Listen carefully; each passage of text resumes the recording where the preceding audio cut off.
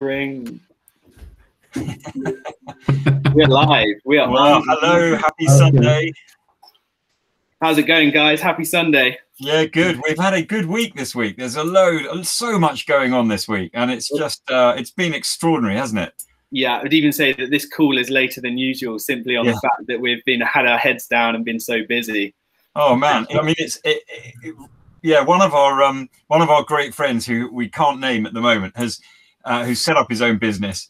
Has said, you know, they're going to be 12 to 18-hour days while we go for this period of time. And boy, is he right. I mean, I was up until, I don't know, nearly midnight last night. Woke up again this morning, straight at it. The designer was up until 3 a.m. You know, we are really pushing it, burning the candle at both ends. But it's so exciting. The good thing is that we're still laughing, though. I mean, yeah, hey, you know, you don't do it if you're not going to enjoy it. What's the point? Nothing better than delirious laughing after a long week. Yeah, exactly. Well, what we've been doing. It's been fun, right? I mean, I've been loving it. We've been so busy, primarily working on our white paper, which is such an important aspect of what is it that we're going to be doing here, and our mission statement for Cordial. And also building our website and having all the graphics and everything come together. So you've got this place that you can go to, learn about Cordial, but then you've also got the documentation to back it all up. And it's amazing how much time and work it takes and how many reiterations we have. Because guys, what are we on? We're on white paper draft 6 now. We're on version 6, but actually that number hides a whole load that have occurred. And there was one for our partners who are providing some seed funding. They had a separate one. Just an earlier draft, but yeah, it's and this is only the white paper for Cordial. Huh? I mean, we wrote so many other white papers of separate topics that all came together into. Well, they were good practice. I mean, that's, you know, someone was saying, look, you know what? I think it was my dad actually who was commenting. You know, why has it taken you 3 years to get this together? You know, and actually. I think it's not so much false starts. It's just learning. It's just trying to work out which avenues work. You know, what's available, what somebody else isn't doing. You know, where the market fit lies. You know, what the technology is capable of doing. And you have to all these things have to come together. And then I'm a great believer in fate and serendipity too. So the fact that the team that we've now got, and we can talk about that a bit more in a minute, but it's all come together at the right time to deliver this most amazing service, which we're so excited about. Yeah, I think you're right. And we were having this conversation last year where we were like, right, what are we building, guys? Because we've got all these different ideas. Our website at the time, you know, talked about 4 different areas we wanted to build. We actually spoke to investors who just said, you guys, it's too much. You're thinking too big. You need to hone it down.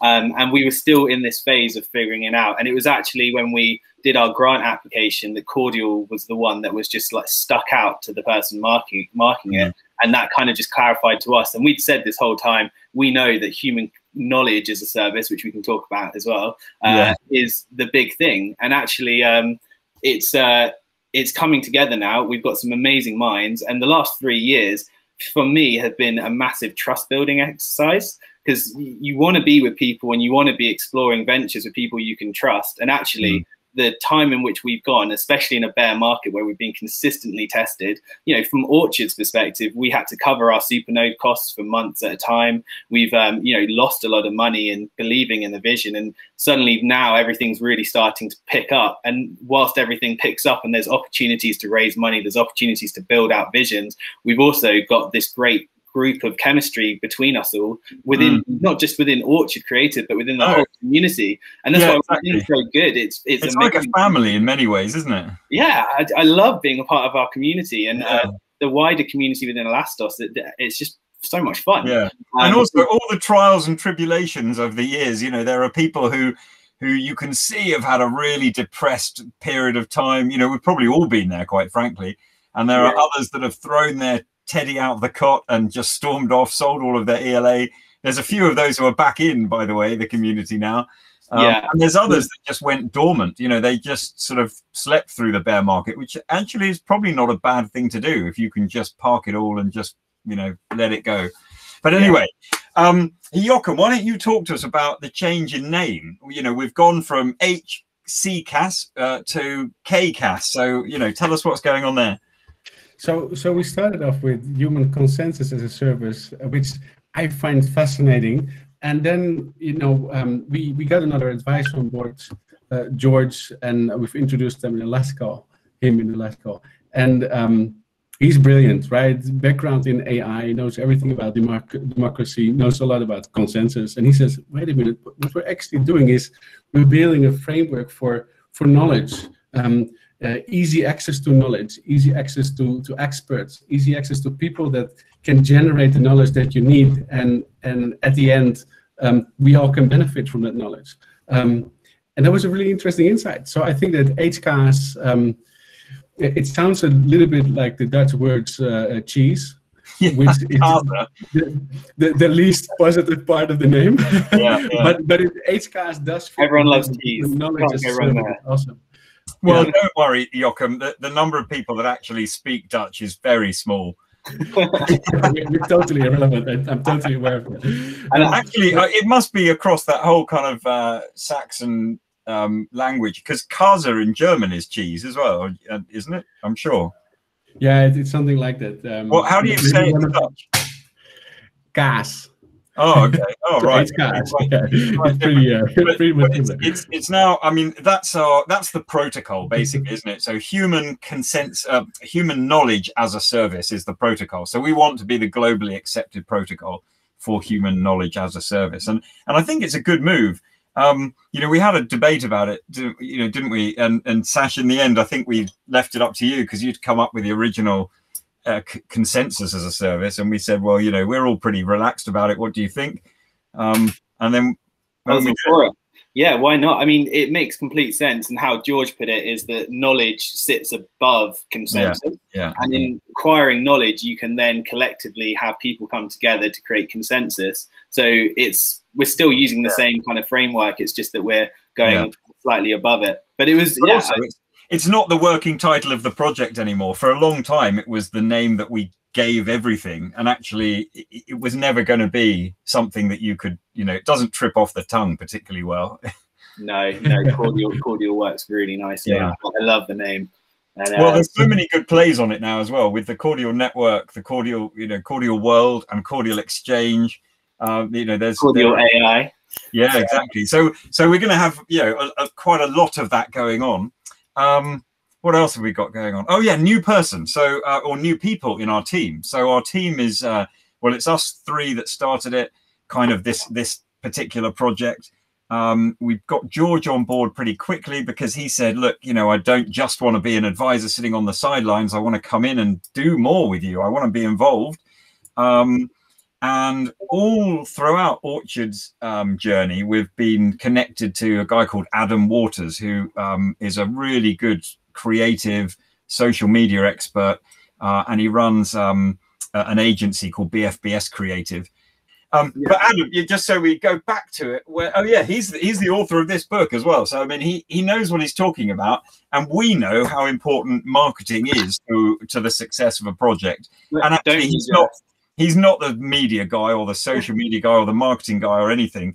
You know, we're all going to have our sleeves rolled up, but he will be able to bring a level of expertise that we need and contacts in that space as well. So, you know, stand by for his storytelling and narrative writing, because it'll be good. Yeah, he's really good. And what I like about it is that we are all blockchain people, right? And we've been in the crypto space for a while. So we kind of tend to think that we understand the crypto game to some extent. I mean, we know how important it is to really value the community, but the crypto community is a different community than anything else.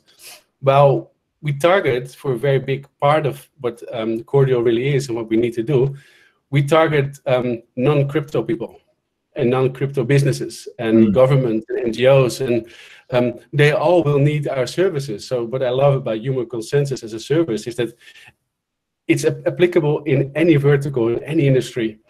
So we will be able to make a difference literally everywhere. But in order to reach these kind of very different target groups, you need a CMO that also understands how to reach those audiences, because that's where the real difference will be made, I think. Yeah, well, you know, in writing the white paper, we have done all sorts of work. We've been using Miro board to create mind maps. We've got customer profiling and personas that are being written. You know, we've looked at the tokenomics, we've looked at all the different use cases, and in fact, we've had to thin out the white paper because, I mean, it's about, well, it's nearly 30 pages long, which is kind of average for a white paper, unless you're looking at the Bitcoin one, which is a bit thinner. But actually, you know, we've got to describe a business and how you would access that. But we've got so much, so, you know, there are so many leads that we can take. But the good news is we're going to start, well, we're going to release it to our closest community tomorrow, today. I mean, well, when are we going to do it? Tomorrow, I guess. It depends when you're watching this, doesn't it? Well, so by the time you watch this, the website and white paper will be live. And we're going to do this in stages, and that obviously, first of all, we're opening it up to our close friends and family, and then the community within Elastos. And we want to get your guys' feedback. We want to hear what your thoughts are. And then we're working with an incubator in the sense that we're building up to the next stage in which we're going to be releasing it more publicly. But right now, we're just gearing up slowly. Within the next 2 months, I think you're going to see us ramping this up. But right now, if you haven't seen this in the next 2 months, we've done something wrong. Yeah, completely. Yeah, so guys, go check it out. It will be up now whilst you're watching this. Yeah, it's called. Well, the website is live. Website is up and live as far as updated, because the last week has been hidden behind public view, but all these tweaks going on and things that haven't been live, and now it's all live. So check. We've got to thank you for that hard work, Sash, because you know, although our designer Ben has been brilliant actually, and working very hard to ensure that it's a holistic brand that isn't just one icon and a name, but also everything that he's designed with us actually will just run through everything we produce. So you'll see it in the white paper, you'll see it in the light paper, you can see it in the website. And actually, as we build the applications, that brand and that identity will just flow through. So yeah, it's pretty, I mean, we're pumped about it actually. So yeah, Cordial.world. And it's only going to get better as well. So if you like it now, you know, it's going to be better in a month or two, and then it's going to be better after that. And we'll just keep, you know, we just want to keep delivering. So go and sign up, and if you're interested in what we're doing, then sign up. Yeah, we've got emails. Sorry, Sash, I to tap into this because I'm wondering how many of our viewers actually know what Cordial is at the moment, and maybe we should just very briefly explain what it is, and then maybe do a quick round amongst the three of us to hear, you know, what the top 2 things are that we are most excited about. Would it be a good exercise to do quickly? Because I'm not 100% sure if everyone knows. So Chris, can you explain it in under 1 minute? Yeah, I'm going to do it in 6 words. Where the world shares knowledge fairly. So, I mean, it's a bit of a light statement, I guess, but there's a lot in there. So, you know, we want to build Cordial because we understand that everybody is an expert in something, even if it's just where they live or a perspective that they have, or, you know, some particular experience, life experience, or they're living in a particular time. You know, it could be World War II, or they had experience of that, or it could be the fact that they, you know, lived in a particular country during some political turmoil or something. They're an expert in their own lived experience. So they have something, a knowledge that other people may well want. And at the moment, if you try and share knowledge, you either do it for free and you suffer the same data double spend problem as you do with money, because everybody can copy it, or you try and sell it, which most of the time goes to a middleman, and they take out an enormous chunk of it, a bit like you would find in any creative industry. But yeah, we think that with disintermediation, attaching that digital identity to the individual and the knowledge itself, we can build a marketplace of ideas, a marketplace of insight, a marketplace of knowledge that is really fair to those who are creating it and those who are seeking it.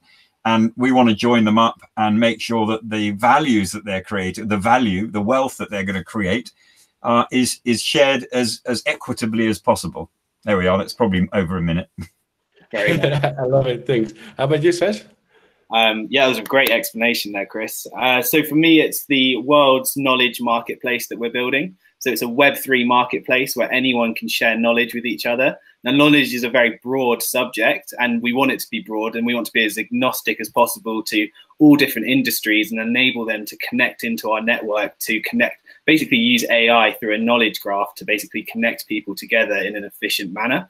If you look back in time, we sat around stone fires in the Stone Ages. We then go to ancient Greek and we had these assemblies which we'd get together. There's the legendary Knights of the Round Table, to things like board of directors and assemblies that you see today. And we by nature want to connect with each other. We want to communicate and learn things. And we seek every day for knowledge to understand how to do certain things and to progress in our own careers. We have this epic meaning and calling within ourselves. But the problem is that we're right now doing it all in a Web 2 environment. And a Web 2 environment is where, yeah, we can use it for free and we can connect with each other. But the actual acquiring of knowledge is going on by a third party, and it's being sold as a kind of on a secondary market hidden from us. So we're busy loving the internet, doing our thing. But the problem is that someone else is then just taking that and making money from it. And when really, let's put the digital tools in our hands as individuals. Let's get digital identities in everyone's hands and give them the ability to build data treasure troves, which are their own. So the more that they share knowledge, the more that they use the Web3 platforms, the more that they start to swell up as far as the amount of data that they hold under their name. And then the more that they can leverage that for great things. And it's almost their reputation, the more data that you build in yourself. So we want to build this marketplace where every individual is empowered to build up their own data, to help others, and then to basically build wealth from interacting and sharing knowledge. Brilliant. That is very well put. That's absolutely awesomely put, Sash. I just got a very small tweak to add, because I really like businesses and I like business models. And one of the things that any business needs is insights, right? You want to have insights in people. What do they think? What do they feel? What is their opinion about things? And it doesn't really matter in which stage you are as a business, if you're launching a new product or you just want to test your reputation or whatever kind of insight you need, you want to have easy access to those insights.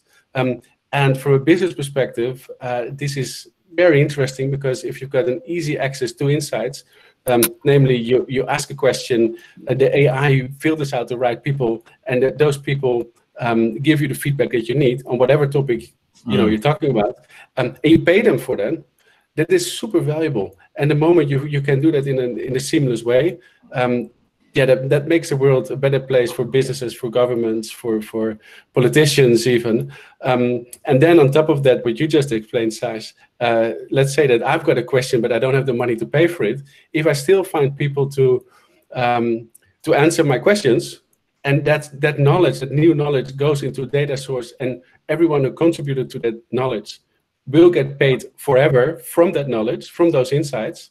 Yeah, that's a concept that is, I would say, it's unbeatable. I love it.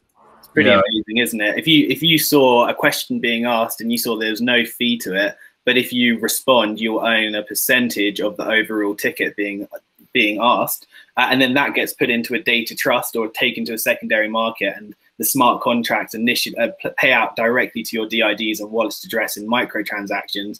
You open up the idea of streaming money to your account over time, and suddenly you want to now participate and start helping. And the better jobs you do, the more reputation you get, which then it's almost like a positively reinforcing feedback loop where it's actually everyone's benefiting. And from our side, we want to gamify it loads and make it, all these kind of rewards that you get. And in a Web 2 environment, when you gamify, it's not, I think it's a malicious thing, because you're trying to get people hooked to algorithms, which you can then take data and take money from. But in this kind of open source Web3 environment, when you gamify to make almost addictive, you're doing it in a way which benefits the individual, because they're now able to build up their own personal wealth. So it's, I'm so excited. And if I was to say one of the biggest things I'm excited about here, it's AI. I've for years known and read about how if you're not including AI into your business model, it's going to come after you at some point, because it's going to seep into every corner of society. And here, what we're really building is an AI engine which can connect digital identities, self-sovereign digital identities together, but then provide a kind of a workflow that they go through that is really productive. It can help both the individuals and the knowledge provider, knowledge seeker and knowledge provider, and everyone wins in it. So it's using AI for good. And don't forget that, don't forget, Sash, that we've also, one of the revenue streams is also the ability to of those who have created the knowledge to sell that knowledge in order to train AI better. Because, you know, through what we're going to do, you'll have an infinite number of data sets, you know, amazing. And actually, you know, we know that there's a bias in AI at the moment, but just because, you know, historically how it was built, who built it, how it was coded, all that sort of stuff. So the greater the number of data sets with the greatest level of diversity can actually do something beneficial for AI in general. So, yeah, we think that we'll be able to start using it for that purpose as well. And the people who create the data are going to get a reward for it. So, you know, that's what we're trying to build in anyway.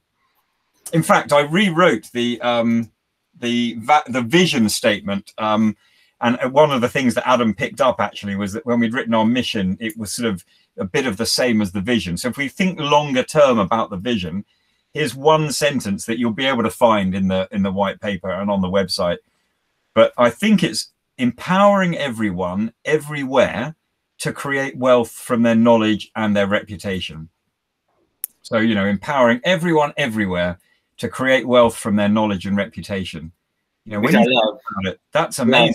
Yeah, and today someone can be really empowered, and you're seeing that as we go into more of a gig economy, and you're seeing YouTube stars, all these individuals who are able to basically use their own reputation to build a following and then turn that into money. The problem is that that can be taken away from them at any point. Like you see people getting banned, shadow banned, and the actual platforms themselves aren't in their control, as you know, because they don't have a login. They've got loads of different logins, but we want to say the whole one universal login owned by you.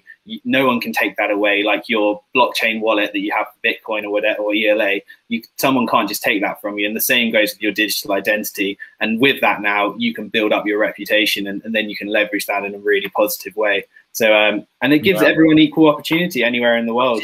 Yeah, exactly. And, you know, you may well be a wise person sitting in, you know, I don't know, the outback of Australia, or, you know, a desert in Northern Africa or somewhere. And yet your experience and your wisdom could be sought after, you know, from people who currently wouldn't even think about contacting you. But you, as that individual, could build a reputation in that space for delivering that wisdom in some way. I mean, it's just an example. There are just millions of examples. I mean, goodness me, I think we've written about 7 or 8 different use cases in the white paper, which just to give people a flavor of where you can go with this. But it's great. I love it. Okay, so for the sake of time, we said we were going to try not go too long on this one. We said half an hour. I think the last one was an hour. From the community perspective, listening to this, do you like shorter versions? Do you want us to try and make them half an hour every Sunday? Or do you like these kind of just free-flowing long conversations that might go to an hour above? But let us know in the comments, and we really need that feedback actually ourselves, because we don't want to bore you. But we also... like you were saying, Jochem, you know, people need insight, you know, in order to evaluate how you're doing, you know, your performance. People need feedback. So yeah, it's a great question, Sash. But quickly before we wrap up, we had the Ask Me Anything with Clubhouse the other day, which was huge. You know, it was a massive bonus, always positive. I think going back to what George says, you know, Cyber Republic to him is Cybernetics Republic, the importance of communication. When you communicate, you live, and things start to open up. And it's true. And that, you know, these conversations we have at the clubhouses, there can be disagreements. I still see positives in that regardless. But nonetheless, everyone's being informed about updates and what's going on. And that's a huge bonus. So we learned that the Yiping has coded and the ELA deflationary model has been done. So that's going to take effect probably around June. We haven't been given the exact block time, or at least I don't know on the top of my head. But that's probably looking at June, where we're going to see initial issuance drop. But then coming December, we're going to see our first halving. But that's coded and it's happening, guys. So we are officially deflationary, and there is only going to be 0.2 million ELA, and that's going to be by 2105. So really exciting there to learn. What else have we got? We had DID2 is coming along really well. That's going to be implemented soon. And then the Ethereum sidechain has also been coded and upgraded. And from the team's perspective, that's ready. So the next step that was talked about is having an audit done, which I believe was spoken about with Clarence to look into and start kind of talking with the foundation about costs and what needs to be done there. But from my perspective, I think it's really important that the audit gets done so that you can basically go do BD and business development, talk to different teams and say, come and build on our smart chain. It's super cheap, it's super reliable. Here's the audit papers, and look at our other features as well. We've got Bitcoin's hash power, we've got the DIDs and Carrier and Hive, and just the audit though cements it all together. So that's really, really positive to see there. And did I miss anything else? I think besides that, it was general. I mean, it was a 2-hour technical ask me anything update, and I think by the end I was flagging. You did very well, Sash. You did very well. No, that's great. I think it is important to have them, and it's always great to see members of those long-standing teams come up and be transparent and talk to the community. So yeah, it was another good opportunity for everyone to engage and learn more about what's going on. Okay, well, I think we'll probably call it a day there. And yeah, please go, as both of the other guys have said, please go and have a look at cordial.world, take a look at the website, download the white paper, and let us know what you think. Because we're really excited and we'd love to bring you on the journey as well and listening to what you have to say. Yeah, we were saying how one of the things we need to build Cordial for is in a way in which we can mine knowledge ourselves as we go, because that will then help direct us and navigate in the correct direction. And certainly the community and the spirit that we have within is so valuable to us. So please do give us criticism, feedback, whatever it is, let us know. If you see anything on the website that's not looking right, it's not aligning, that's fine, just drop us a message. And likewise in the white paper, scrutinize it. And actually, there's going to be a surprise in the website somewhere. So we're going to gamify it, and there's going to be some red packets we're going to put in it. It's not there yet, but I'll let you guys know. And then we're talking about... You heard it here first. Yeah, exactly. It's a little heads up for the community, but we're also going to obviously be going down some form of crowdfunding route. And in that, we can probably put a couple spaces of surprises in there for that too. So yeah, there's a couple of clues around there already you can try and find. But yeah, scrutinize it, guys, and let us know your thoughts. And don't forget to like and subscribe, and yeah, let us know what you're thinking. And so, yeah, next week, I think what we will be able to talk about is fundraising and how we're going to do it and some dates for that, I think. Yeah, sounds good. I'm hoping we'll get some more credit news as well. That's coming end of month. So we're looking forward to hearing some more on that. And apart from that, we grind on as the Elastos community and keep building. I mean, the building never stops as far as development wise. So it's very, very exciting. Yeah, fantastic. Okay, well, have a great Sunday evening, guys. And for those who are watching, I hope you're also having a good day or evening too. Great, guys. Have a great Sunday. See you later. Bye. Bye. Bye all.